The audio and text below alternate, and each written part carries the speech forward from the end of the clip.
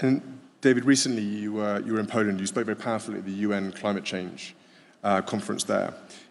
Tell everyone here, how urgent is that crisis now? It's difficult to overstate it. We are now so numerous, so powerful, so all-pervasive. The mechanisms that we have for destruction are so wholesale and so frightening that we can actually exterminate whole ecosystems without even noticing it. We have now to be really aware of the dangers of what we're doing. And we already know that, of course, the plastic problem in the seas is wreaking appalling damage upon marine life, the extent of which we don't yet fully know. And why do you think the world leaders and those in key positions of leadership, why do you think they've taken so long and there have been quite a few faltering steps to act on environmental challenges? Because the connection between the natural world and the urban world, the society of human society, has always, since the Industrial Revolution, has been remote and widening. And we didn't realize the effects of what we were doing out there. But now we are seeing that almost everything we do has its echoes and has its duplications and implications across the natural world, so that we have now really to care for what we do, because we can exterminate things without even knowing.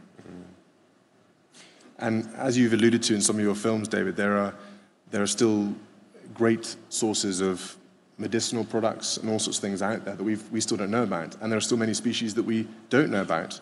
Some that we will never know about because they've maybe disappeared from the planet. That is so, and it may seem that when we say, oh, well, this or that bird or that mammal is rare and ought to be protected, people say, well, yes, is that just the naturalist saying it's a luxury or a pleasure, or is it really important? Are you really sure? The problem about extermination of species is that the natural world of which we are a part is incredibly complex. And it has connections all over the place. And you damage one, and you can never tell where the damage is going to end up because of all those broken connections. And if you break all of them, then suddenly the whole fabric collapses and you get eco-disaster. I mean, to give a particular example, in the early 19th, 20th century, the sea otter on the Pacific had the most luxurious fur that human beings had ever come across. So, of course, you hunt sea otters. And then suddenly you began to realize that actually sea otters are getting rarer and rarer, and they were on the verge of extinction. At the same time, but a second group of people saw that the seas around the Pacific Ocean, up on the Pacific Northwest of the Pacific Ocean, the food fish were getting scarcer. And it didn't seem there was any connection between the two. But actually, sea otters prey upon sea urchins.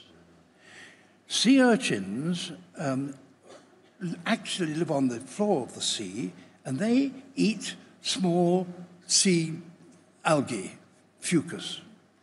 So if they eat all that, the forests disappear. If the forests disappear, the young fish, hatchlings, actually normally live in that forest, and hatchlings from outside in the ocean, the Pacific, they suddenly begin to disappear, knock out the sea otters, and in fact the consequence is loss of fertility in the sea oceans of fish upon which we might wish to live. So it's an example of the complexity, and there are many much more complex relationships within the natural world than that one. So that a healthy natural world is absolutely essential for human society. And like you say, the chain is so delicate, isn't it? And that if you pluck out some of these gaps without realizing what you're doing, the consequences, the repercussions go for generations. Yes. Yeah. And talking of generations, people of my generation now are beginning to step into positions of leadership around the world. the work to save the planet is probably largely going to happen on our watch. What advice do you have for my generation, and what can we build on that you have started? I think the paradox that there has never been a time when more people have been out of touch with the natural world than is now. And we have to recognize that every breath of air we take, every mouthful of food that we take, comes from the natural world. And that if we damage the natural world, we damage ourselves. We are one coherent ecosystem. It's not just a question of beauty or interest or wonder. It's the essential ingredient, the essential part of human life is a healthy planet. We are in the danger of wrecking that. If we don't recognize the sort of connections that I've been describing, then the whole of the planet becomes in hazard. And we are destroying the natural world, and with it, ourselves. So, turning specifically to the people in this room, here in front of us, David, bear in mind they're all leaders in their particular field. What is your message, if you have a particular message, what is your message to them? Care for the natural world. Not only care for the natural world, but treat it with a degree of respect and reverence. The natural world is, as I've said, the source of all wonder, and our future, we're bound up together. The future of the natural world is in our hands. We have never been more powerful. We can wreck it with ease. We can wreck it without even noticing that we're doing it. And if we wreck the natural world, in the end, we wreck ourselves. In our daily lives, I suppose the thing that I really care for, just in ordinary daily lives, is not to waste the riches of the natural world on which we depend. And it's not just energy, which of course is very important, but it's also dealing with the natural world with a degree of respect, not to throw away food, not to throw away power, just care for the natural world of which we're an essential part. And Dave, there's a connection between environmentalism, capitalism, and economic success, isn't there? Between? Environmentalism, capitalism, and economic success. Yes. I think that's quite an interesting sort of topic that the audience here would find very interesting. That's why this particular event and this particular day, as far as I'm concerned, is one of the most optimistic things I've seen for a very long time. This disaster, this creeping disaster, which has overtaken the world and is in the danger of really damaging it beyond repair, it started in Britain in the Industrial Revolution in the 18th century. And in developing nations, to the natural world at the stage, as it did in America, seemed to be, as it were, there to be conquered. A terrible word, to conquer the natural world. We have to get out there and show our mastery of it and destroy it in the process. And that had underlay the human reaction to the natural world for a very long time, and still is seen by some people that in fact humanity, and industrialized humanity in particular, is in opposition to the natural world. It is not. We are all one world, and that is the important thing that we have to recognize, and which organizations like this and events like this give you the optimism of feeling that fact, that fundamental, beautiful fact, is now being recognized. That is why it is so exciting to be at this great, important occasion where people attending it have more power, perhaps, than any other gathering in the world. And then feeling that those responsible for this gathering recognize this fundamental truth, and that people who come here will actually not only recognize it, but do something to make sure that that pact between the natural world and humanity is given its proper place and honor. You used the word optimism there, David, quite a few times. Do you feel the narrative around climate change and environmentalism sometimes can be quite pessimistic, and that actually there is a real need for injection of optimism? In a sense, I shrink from saying either an optimist or a pessimist. I mean, what good does it do to say you're pessimistic? That is not the point. The point is that we have this option ahead of us. We have to take the option of protecting the natural world. And we are discovering more ways in which we can do so. I am hearing all around of, yes, we can do this, we can help that, and so on.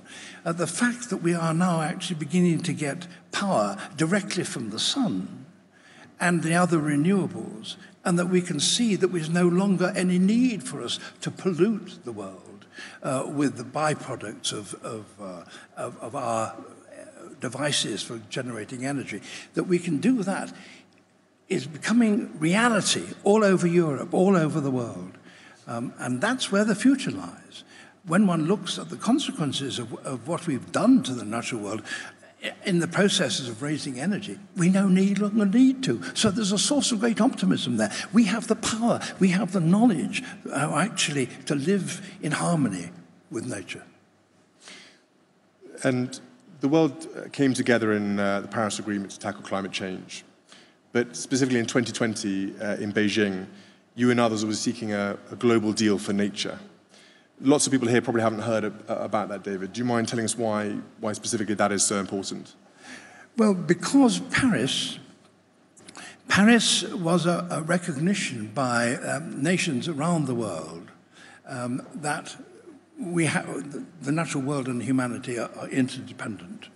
And Paris recognized what the dangers were, and they saw the problems about rising temperatures, about how we have influenced the climate and caused appalling devastation with rising temperatures, and how it was paramount importance that we stop doing it, which we can do. We know how to do it, and a determination of the nations around the world that we should do it, and try and limit it. Well, we said between 2 degrees and 1.5 degrees. Average around the world. If we can do that, we can prevent loss of coral reefs, we can prevent all sorts of damages, we can reduce the extremes of weather that's overtaking the planet already, and that is essential for the future well-being of the planet. That was recognized by nations around the world, not universally, I have to say, and there have been people who have wished to withdraw from that. But nonetheless, the majority of the nations around the world have accepted that and recognized that and are working towards that. And that's where we must put our faith. And David, you're specifically narrating a new landmark series called Our Planet. And you've worked with WWF, Silverback Films and Netflix. Why did you decide to become involved in this particular project? Because the issue has never been more important. And the issue that it should be recognized in not just one part of the world, not just in Europe, but worldwide. And the World Wildlife Fund gave us facilities to see the work that they've been doing, the researches they've been doing, the knowledge they've been doing about the way in which ecosystems are working and where there are dangers and where there are wonders, to enable us to produce this series of films. And by putting it on Netflix, it becomes possible overnight. You can reach 150 million people immediately. I mean, I started television in the 1950s, and television in Britain at that time was only seen by a few million people in southern England. Now, with Netflix, it's possible to put on a transmission, and it is seen worldwide by hundreds of millions of people, and will go on being seen, available, when people, word of mouth, did you see that show? It's still there. It's still able for them to see it. So this is a way which the World Wildlife Fund recognized and gave us all the insights and the information, the practical help that we needed to make these programs. So the Worldwide Fund for Nature is worldwide, and this picture of the world will be coming worldwide, simultaneously on one particular date, and remain there. And if I made you choose, David, which I'm going to do, would this be one of your most favorite projects or your most enjoyable in terms of actually what they've created, how they've filmed it, what's been shown, and bear in mind the time it's being shown in the world with the issues that are going on? Yes, I mean, I started when it was just me and the cameraman and the clockwork camera. Yeah. You don't make natural history films like that anymore. The natural history films now of this sort of quality are made by literally hundreds of people. There may be 30, there may be 50 cameramen who'll be working on one particular program. I think something like 300 cameramen have worked on the series as a whole. Because now you've got the facilities to go up in the skies and to the bottom of the seas. You can trek over the polar wastes. You can go over the deserts. You can be in the jungles of the world. And all those pictures you can bring back in order to give a unique picture which human beings haven't seen until this generation. And I think you've chosen a favourite clip from our planet, which we're going to show in a second. Can you just tell us a bit about what we're going to see in the footage? The footage of the glacier. One of the most immediate dangers that are facing the planet today is, of course, rising temperatures. And where you may see that, of course, is actually more up in the north than it is in the south. But in the Arctic temperatures are rising very, very fast. And the team who made this series determined, of course, that they needed pictures of the melting ice that would symbolize this. And they went up to the north. Now, the glaciers up in the north, in the Arctic, are moving very fast indeed. And they went to one particular glacier, knowing that it was advancing into the sea rather fast. But you need, glaciers are always on the move a bit, but you need dramatic event. They're a bit like children, David, unpredictable. Yeah, quite so. But they wanted to see the glacier that was calving, that is to say, coming off in lumps. And they decided that the way they would see that best would be from the air and in a helicopter. They eventually, on the very last day of their location, they were up in a helicopter and they spied the glacier suddenly beginning to calve. That there were sections of the glacier the size of a skyscraper, of a great multi-storied building, falling into the water, causing huge surges. Now, you're a helicopter pilot. Is that tricky? It can be, David, yes. I mean, huge uprushes of air when the vast blocks fall into the sea. And what that does, and if you're a pilot, I mean, you will know how you're going to get a steady shot to see that. The pilot who was working on that helicopter has my admiration, and you would know much more better than me how skilled he was to get the sort of shots of the carving of the glacier, which is included in this series. All helicopter pilots are very skillful, David. But I think everyone will be fascinated to see the clip now. So if we could play the clip, that'd be fantastic.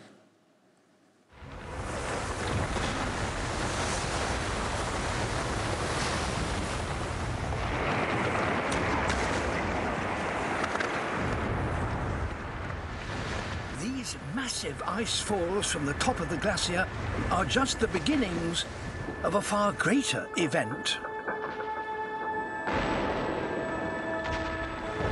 A stretch of the front face of the glacier, over 1 kilometre long, is starting to break away.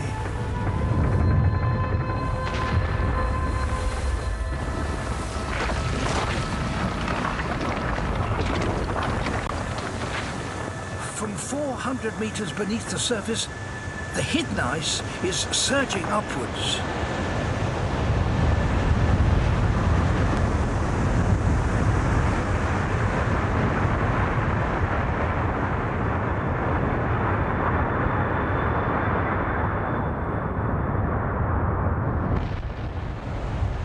Breakaway of an iceberg the size of a skyscraper generates a colossal tidal wave.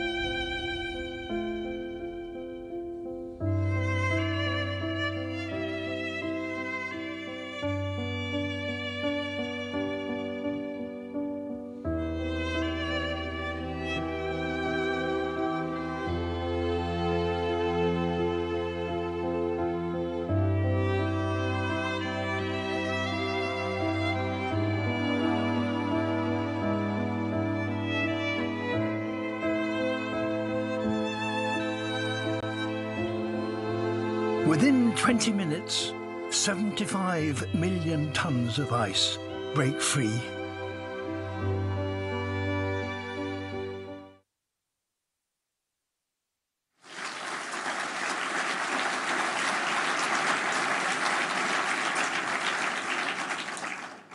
Incredible footage, I think everyone would agree.